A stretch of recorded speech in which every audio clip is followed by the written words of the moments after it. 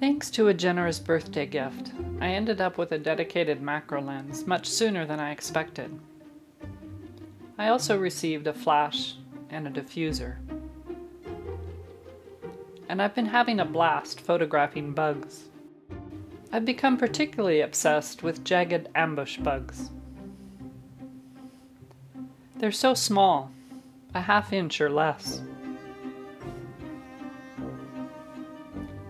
I didn't notice them until I began spending more time on macro photography. I had never even heard of them before, though I suspect they've been in my flowers every summer.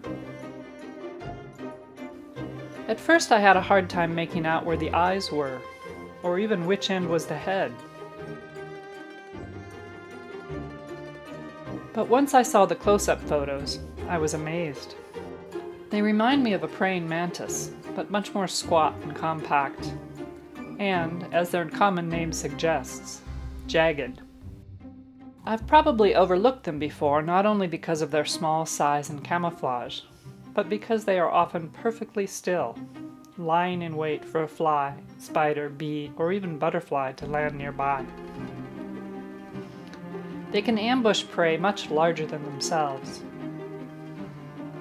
They grab them with their spiny legs and inject an immobilizing venom.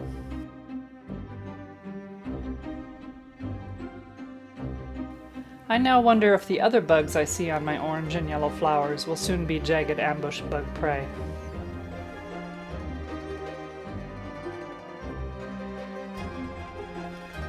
Or maybe some of these are what's left of other bugs once the jagged ambush bugs have eaten the juicy parts.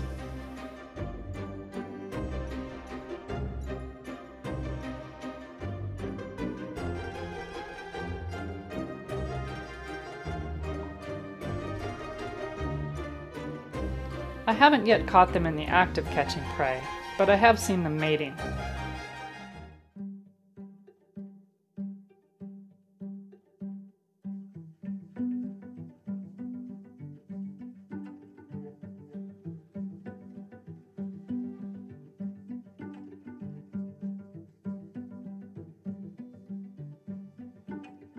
One of the benefits of not using pesticides, even organic ones, is that predatory insects like this can thrive and control pests like aphids and caterpillars.